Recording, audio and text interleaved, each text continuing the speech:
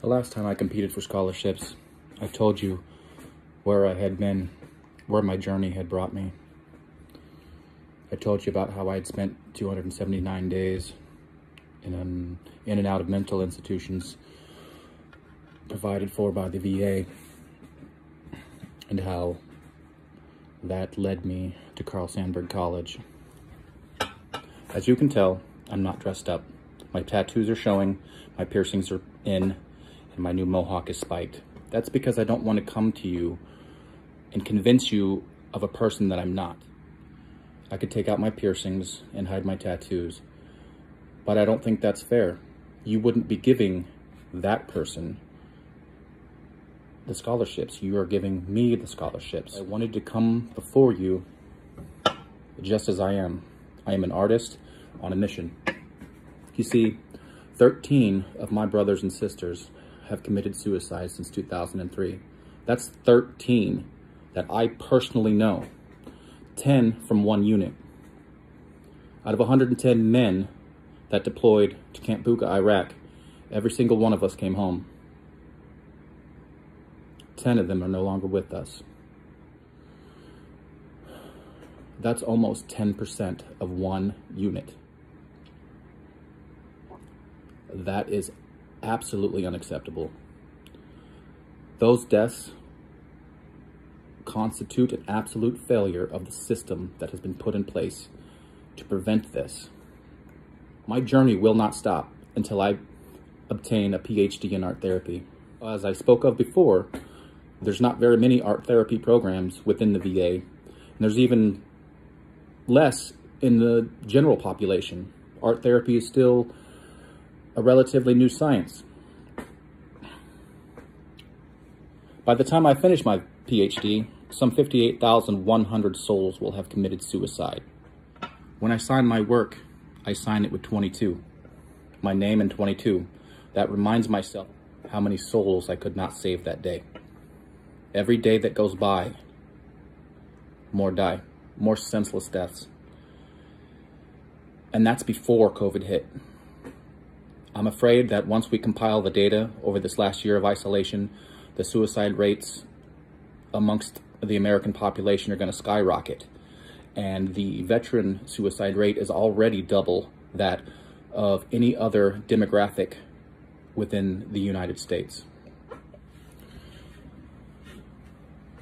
According to the VA, 20.43 veterans commit suicide every day. 16 of them are veterans, with the remaining being on active duty or National Guard reserves. How is this happening in the greatest country on the planet? We have the world's most powerful military force in the history of the world, and we're letting 20.43 of our heroes commit suicide every day. And that's why I cannot stop, and I will not quit school until I have obtained a PhD, because I can no longer sit on the sidelines. I don't have it in me. I let 13 of my brothers and sisters die. Maybe I could have helped, maybe I couldn't. In 5 years, that won't be a problem, because I will be in a position to help.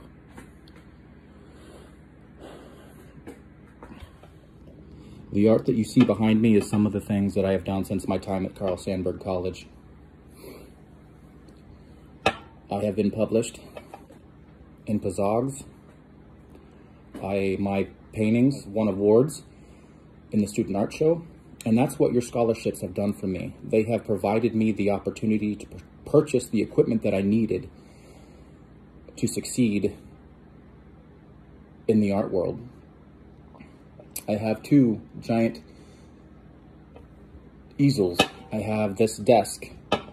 I have endless amounts of supplies that I have gotten, either through or because of the scholarships that you have so graciously awarded me.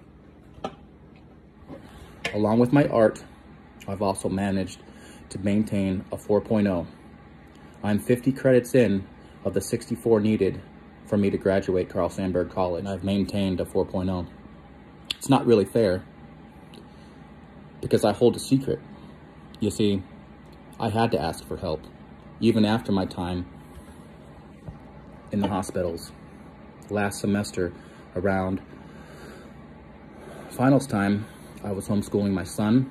All the art projects had caught up, and my memory started to go because of the stress. So now, I have power of attorneys that take care of my finances and help me make medical decisions. I also have in-home healthcare workers that come, make sure I get my meds, and who also help around the house. I essentially have a VA-provided maid that comes in and washes my dishes, vacuums my floor, does my laundry, does meal prep. And so if I can be an example of what to do, then I want to do it. The first thing we have to do is to get rid of the stigma that exists for asking for help. And that's the main thing that I want to do with my PhD, is we have to get rid of the stigma of mental health. We have to get rid of the stigma of mental health in general. We have to get rid of the stigmas that it's not okay to ask for help. I have created an initiative, and I'm calling it the Freeborn Initiative. And its creed goes like this: help where you can and expect nothing in return. If you need help, ask, because you know that those that come to your aid will do so expecting nothing in return. And because it is in helping others that we truly are born free, or reborn free. I have planned to build my initiative into art therapy centers around the country. I also intend to turn modern psychology and modern art therapy upside down. Our methods are outdated. It's based on a population that no longer exists. We can no longer treat our veterans and our mentally ill the same way we did 50 years ago. Our attention spans are smaller. We live a faster pace. And as of right now, we can't even leave the house. I ask you to help me on my journey.